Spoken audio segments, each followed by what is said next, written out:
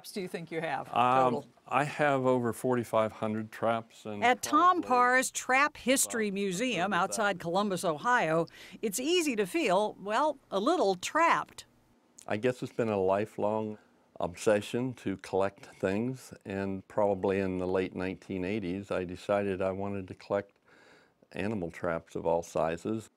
All sizes, all shapes, his quirky collection lines the walls floor to ceiling. This one will impale, delighting a couple hundred equally trap-happy visitors a year. And when they walk in and see all this, what's the usual reaction? Most of them are somewhat overwhelmed. Parr treasures them all. They would set this like so. But one seems to hold a special place in his heart. As a mouse comes up to get the peanut butter, boom, he gets caught. That basic household standby, patented over a century ago, a timeless design as perfect today as it was back then. It's so simple.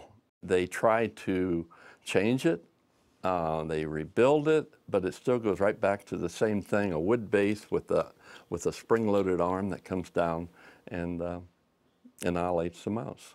Annihilates. Annihilates. That's very delicately said. Yes, right. But despite its dead-on success, roughly 15 inventors a year for almost a century have gotten patents for a supposedly improved version. There's that famous quote, "Build a better mousetrap, the world will beat a path to your door." People seem to have taken that to heart. I think they have, yes.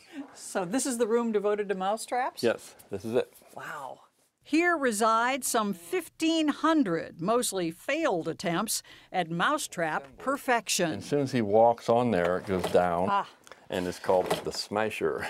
There's one that is called the electrocutor. Featuring some astonishingly creative means to the same gruesome end. This is a 4-hole choker. Here's one called the Iron Cat.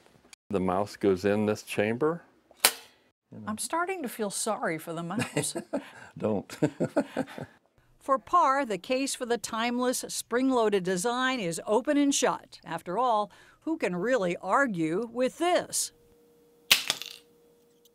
Except maybe the mouse.